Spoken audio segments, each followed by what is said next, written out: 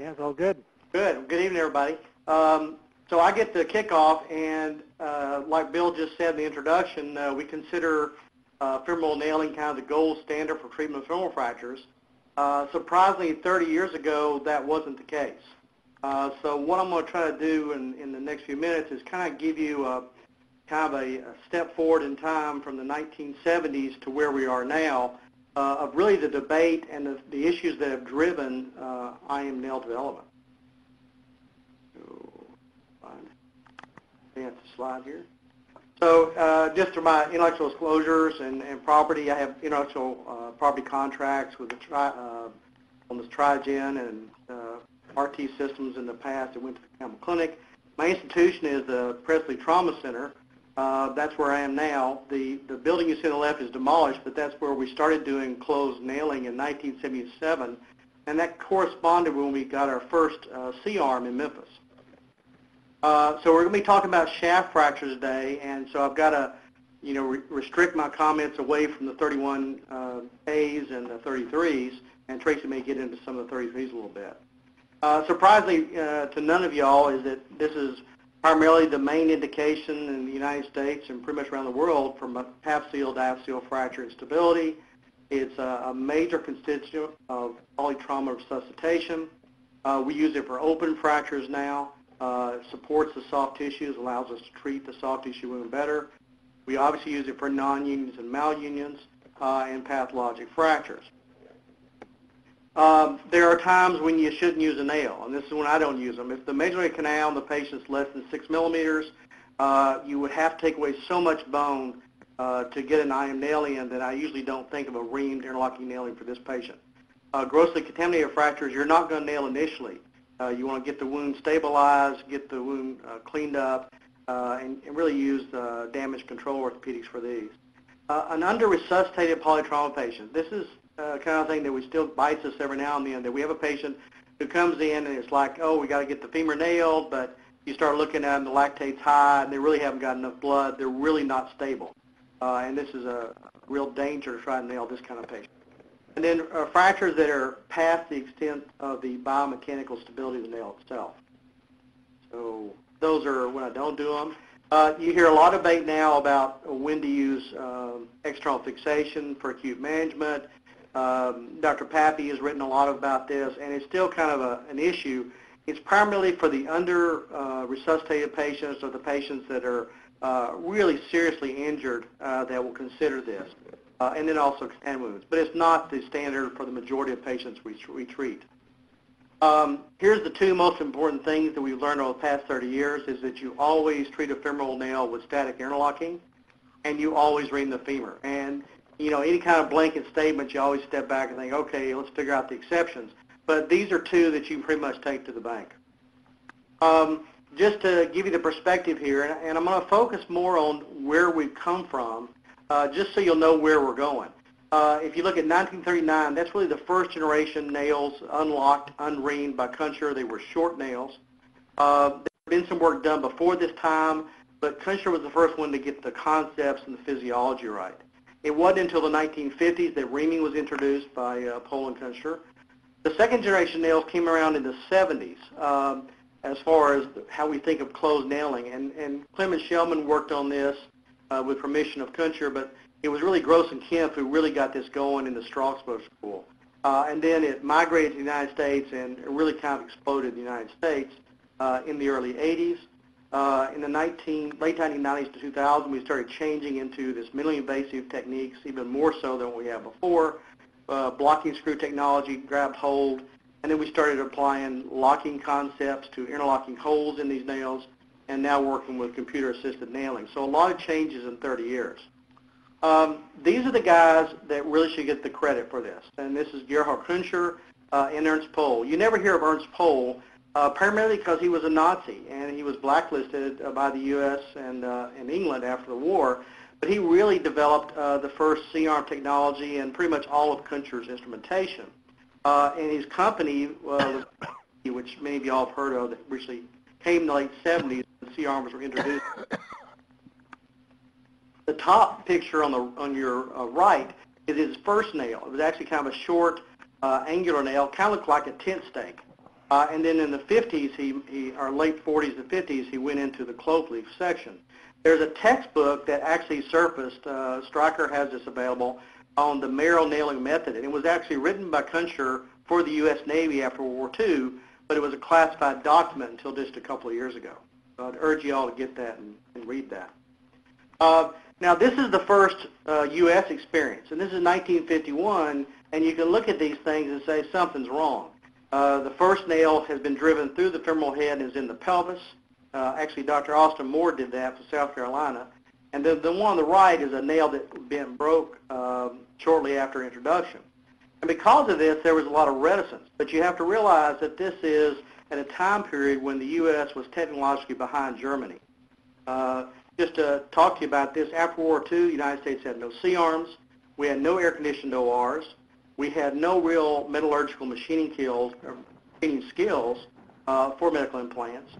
We're highly influenced by the British school from Hugh Owen Thomas that base was non-operative treatment. And there was a lot of confusion about the Mara embolization and what would happen. And so it pretty much killed IM nailing for the next 30 years.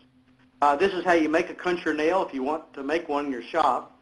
You take a die, take a flat piece of metal, and you crunch it down like a staple, and then you change out the die and you make the last picture on your right that gives it the clotheleaf form. So basically it behaves like a flat piece of metal mechanically. The real controversy that drove nailing is the three theories of bone healing in the 1940s, still today. And these came from the 1800s. Albert Coller's idea was vascularity was very important to the blood supply, and that's where it all came from. Jeff Hamel was the Frenchman that came up with the idea that periosteum was the primary donor for the stem cells, that we call them now. But John Goodsir was the group in the UK that basically said that the osteoblasts are the bone builders, and it's just a matter of getting the bone together and letting the osteoblasts heal. So if you look and trace the development of techniques, you can see the Kunstler school really kind of more was in favor of the Haller and Duhamel schools than the Goodsir school. So this is a guy, Bob Winquist, with the apron, and he's showing me how to do a nail, which, that group has taught pretty much the whole world. This was his first paper in 1984, and I was around when Bob was giving these talks, and he would actually get ridiculed and heckled from the audience when he got up and presented this data, because a 99% union rate for femur fractures was unheard of in the 1970s and 80s. But this was their results, and they had a really great series, and this is 1984. IM nailing is just starting to be introduced. This is the same year, 1984, and this is from Ken Johnson, and they were using the Gross-Kempf system. This is one of the first papers, and they compared it to traction device and open nailing with Cerclaz and showed that the complication rate, failure rate, was much less with nailing. And so these two articles, in my mind, is what moved the United States and the rest of the world into the IM nailing camp. If you look at the 1980s, we started seeing malunion as a big problem. Implant failure was still a pretty big problem, and the implants from sticking out was still a big problem. The nailing union rates were astounding, and that's what pretty much drove everybody to this technique. We got involved in nail design here in Memphis because, kind of a medical center and background, and what we really did was we looked at the mechanical characteristics of the nail and figured out a new way of making nails. People have had closed section nails in the past. The Sampson nail is a good example. Gross-Kempf experimented with Kunstler nails.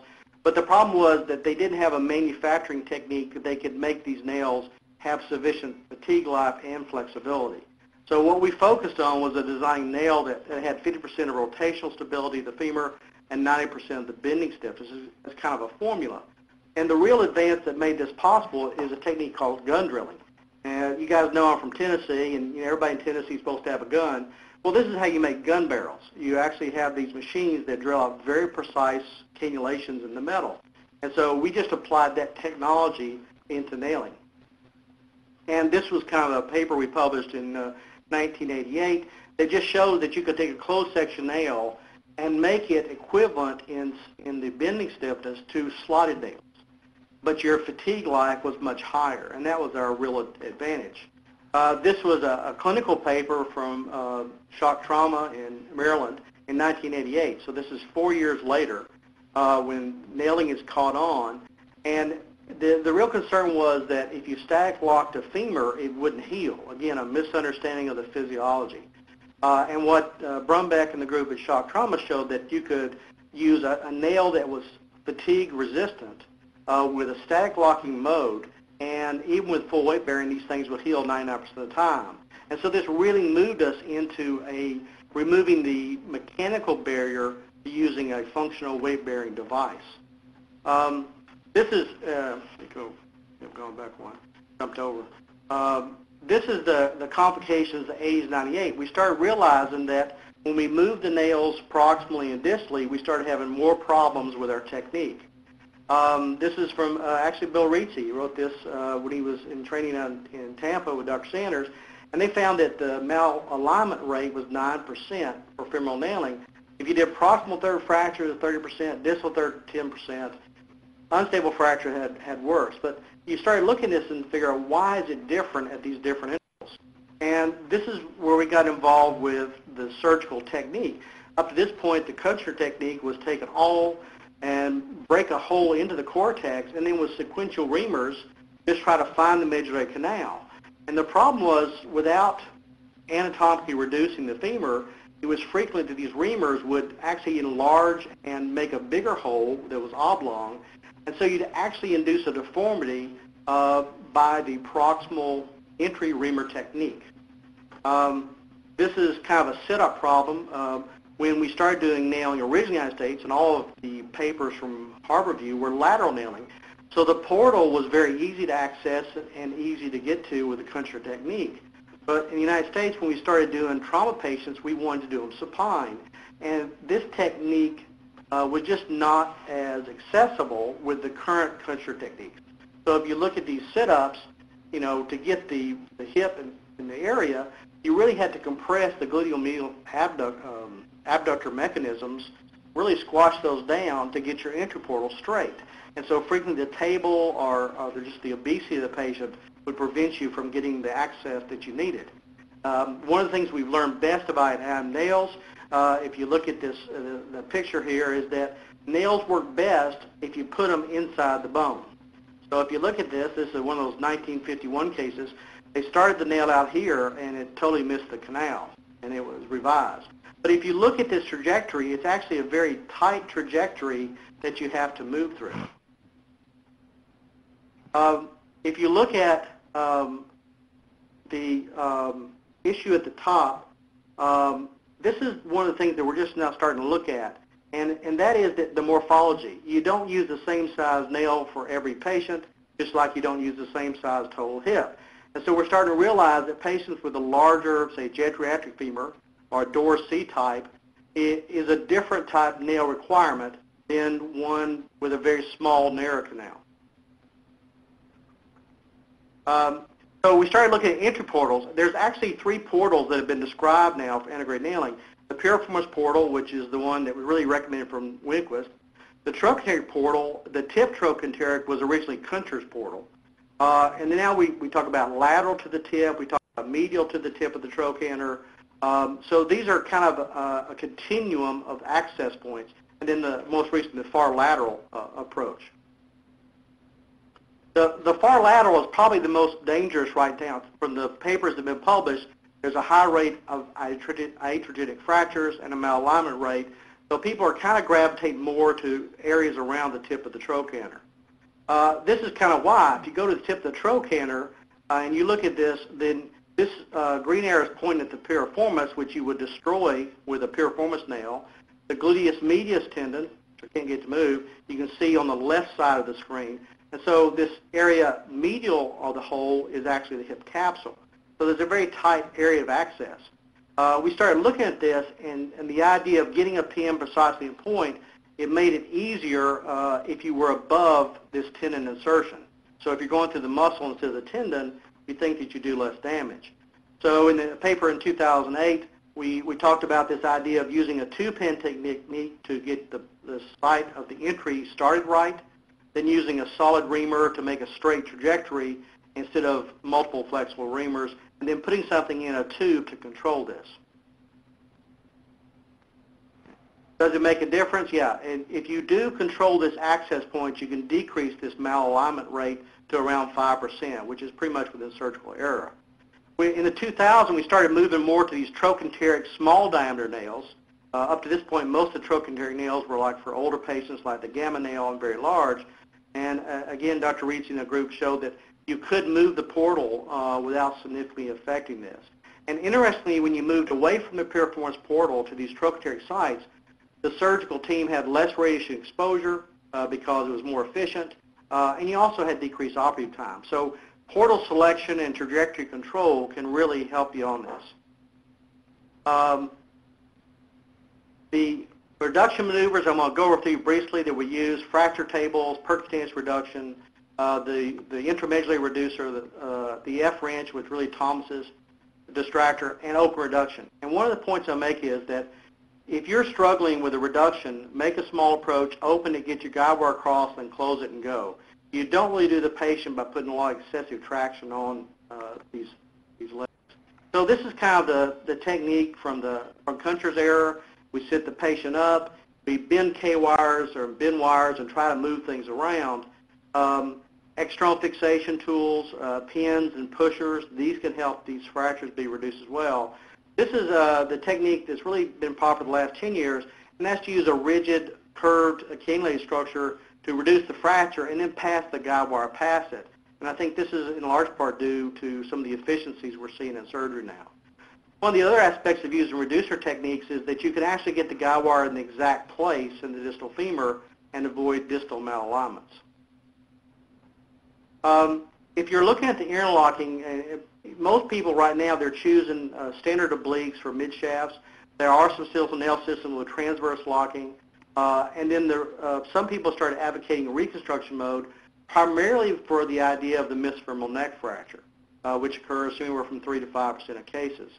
Distally, most people are using 2 screws for distal and continuity fractures and 1 screw for stable fractures. And if you have a very large canal infraisthmal, blocking screws, this is one of the areas that can help you as well. This is probably one of the key things in the surgical technique is before you wake the patient up, you need to examine the leg for length and rotation, because around the world they're still reporting a 10 to 20% malrotation deformity after thermal antegrade nailing. So I think that by doing this check, you can actually avoid these complications and fix them at the time of surgery. So kind of summing up, I think there's been a lot of changes in the past 30 years of nailing that's brought us to the point now that we say it's the gold standard. There's a lot been done on the technical side of manufacturing and designing, but it still requires concentration on that entry portal, the reduction, and making sure your alignment and rotation are correct. Thank you.